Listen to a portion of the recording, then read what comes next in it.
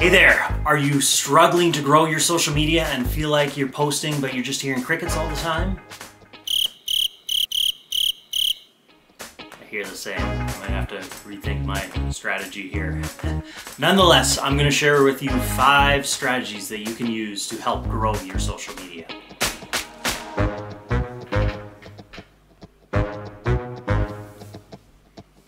If you haven't yet, please do me a favor, hit that subscribe button and hit the bell to be notified of when I post a new video on social media for realtors.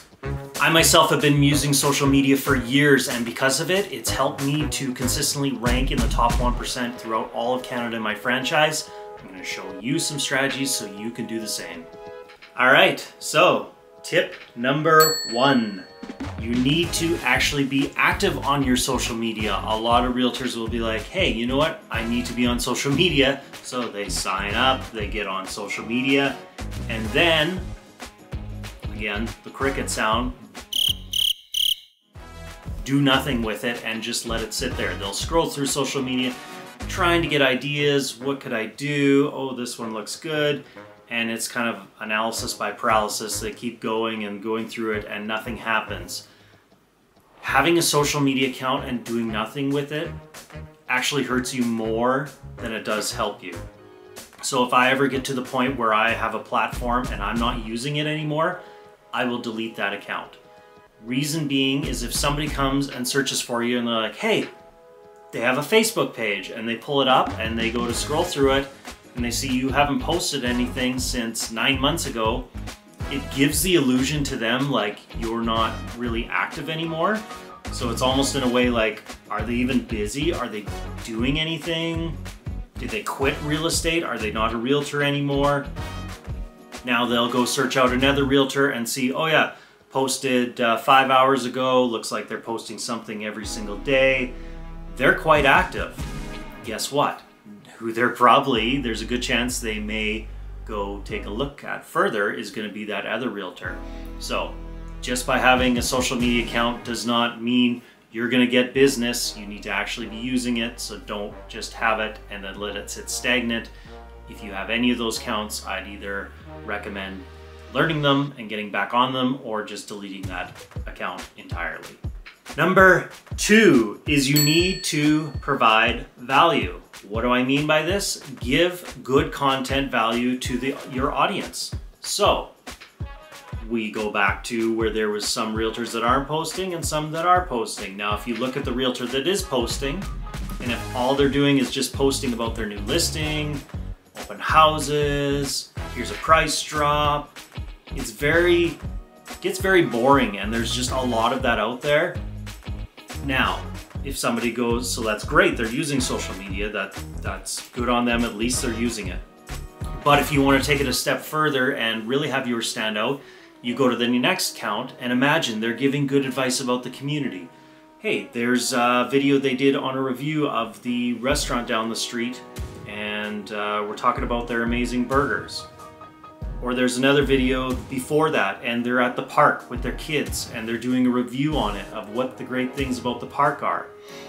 Maybe they sprinkled in some content about what you need to expect when you're buying a foreclosed home.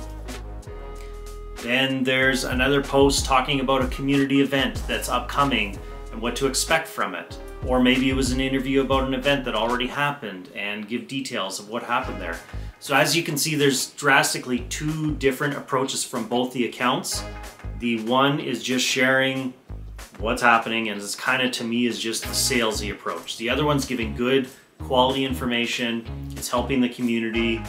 It's giving the viewer good information about what's happening, and they're like, oh, I didn't know about that event, or you know what, I've been meaning to try that restaurant. That looks really good. I'm gonna go there and I'm gonna try it. Which account do you think, as a user, is gonna remember more? The one that's just posting listings all the time, or the one that's giving good information? And yes, they will see the account that you are a realtor. So yes, you're not talking about real estate, but they're seeing you're being top of mind, and then they're like, well, who is this person that's providing this? And they go to check out your profile. Oh, they're a realtor in my community. Now, when they go to buy or sell, there's a good chance you're going to be thought about when they're thinking of a realtor. Number 3 is engage. You need to engage on social media. Social media is called social media for a reason. So it's not just to sit there, do nothing.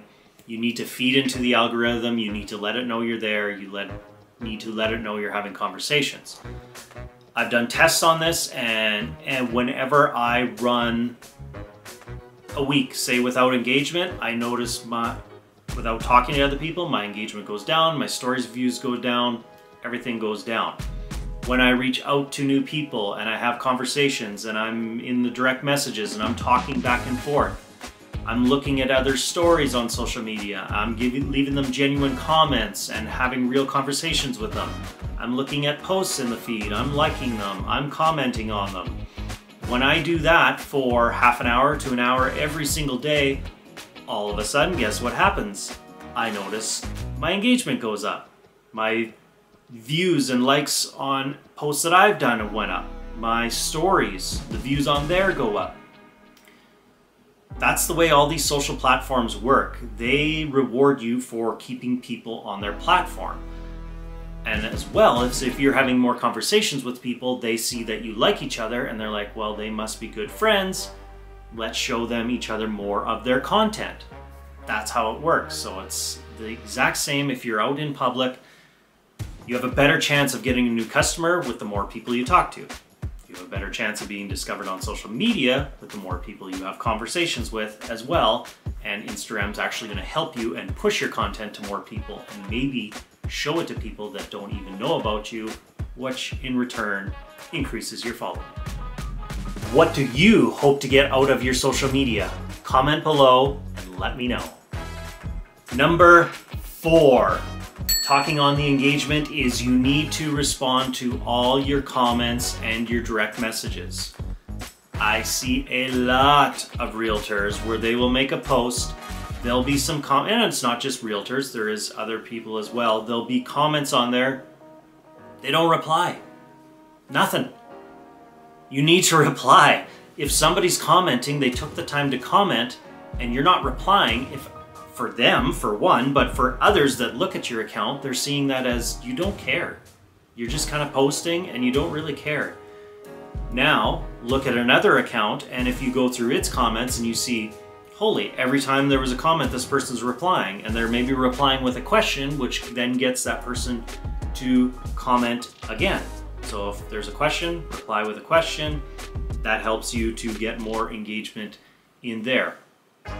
So as you can see, again, if you're commenting back, it's helping your post so that you can get more engagement on it. If you're not commenting, you're kind of killing the algorithm yourself, and it was delivered right to you and you're doing nothing with it.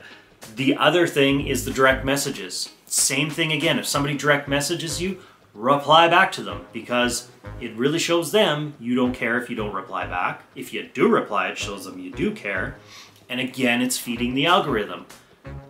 Instagram sees that you're having a conversation. The longer the conversation, the better chance of it showing your content to that person now, which again helps to increase everything. It helps to increase your engagement, and your account is going to grow. So as you can see from this video, kind of what you put in is what you get out of it. And the more you put into it, the more you're going to grow. And number 5, this is a big one, and it is be yourself and showcase who you are as a person. A lot of social media is scripted, a lot of it can be fake. Don't compare yourself for one to others, because you may look at another account and be like, oh wow, how did they get there? It took time, or you never know. There is some accounts where they buy followers. Do not do that, because that hurts your statistics as well and hurts you in the algorithm. But if you can be more yourself, show who you are as a person, just like me right now when I'm talking on camera, this is how I am. This is how I talk to people. If I kind of came up with a script and was like, this is how I talk to people, and I tried to put on this big show and I just wasn't myself, people can see through that. That's why you need to be yourself, be a real person, and like-mindedness attracts on social media. So if there's somebody that kind of likes the way you speak and they just have that, feel like they have that connection to you, that's going to help a lot because they're going to want to follow you and they're going to continue to follow you, and it's going to bring in more like-minded followers that want to follow you as well. And then also you need to have a face to your page. So don't just be posting pictures of houses all the time and memes and quotes.